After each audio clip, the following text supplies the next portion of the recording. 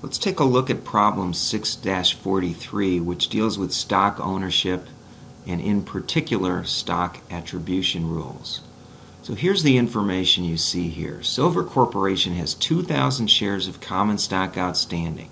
Now Howard owns 600 shares, his grandfather owns 300, his mother owns 300, and Howard's son owns 100. In addition, Maroon Corporation owns 500 shares. And Howard owns 70% of the stock in Maroon. So let's look at question A. But first, let's explore the stock attribution rules. Okay? Look what it says for a family. An individual is deemed to own the stock owned by his or her spouse, children, grandchildren, and parents, but not siblings or grandparents. The other thing to keep in mind is the stock attribution rules related to a corporation. It says that stock owned by a corporation is deemed to be owned proportionally by any shareholder that owns 50% or more of the stock. Okay, now with that in mind, let's look at A. A says apply the section 318 stock attribution rules. Howard constructively owns how many shares? Well, here's what we know. Direct ownership, and I'm over here on the right side of the screen now. He had 600 shares, he owns 100%, so he's got 600 directly. With indirect, his mother had 300 shares, we count that as 100%. His grandfather had 300 shares, we don't include grandparents. His son had 100, we include that in indirect ownership. And Maroon Corporation had 500. Now, since he owned greater than 50% and he owned 70%, we take 70% of the 500 shares to come up with constructive ownership of 350. So all of his total indirect ownership was 750.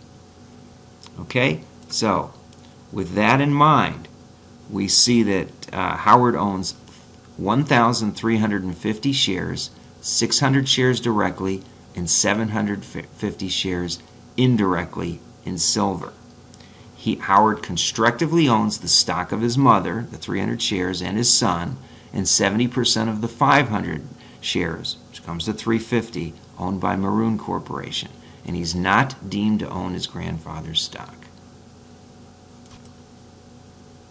Okay, next let's look at B, which says if Howard owned 40% of the stock of Maroon Corporation, then he would constructively own how many shares, or she, I've assumed Howard was a first name, maybe it's a last name, then she would constructively own how many shares in silver.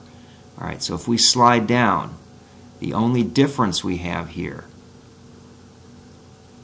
is that since there's only a 40% ownership in Maroon, none of it is considered to be directly or constructively owned. So the stock attribution rules do not apply to stock held by a corporation if the shareholder owns less than 50% of the stock. So the total constructive ownership is 1,000 in this case.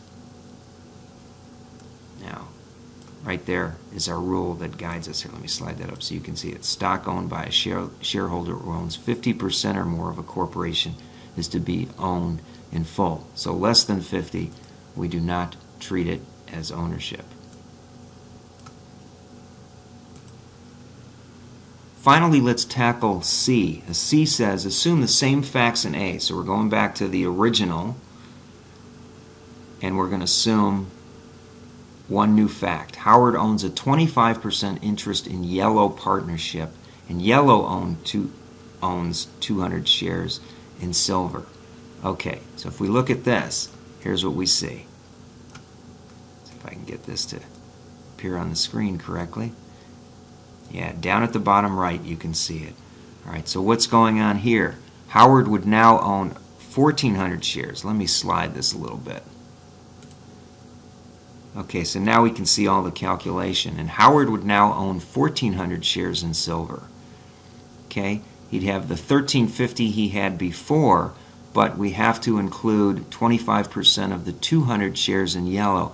And the reason why that works out is because he owns greater than 50% of Maroon, so we've got to include that yellow ownership as well.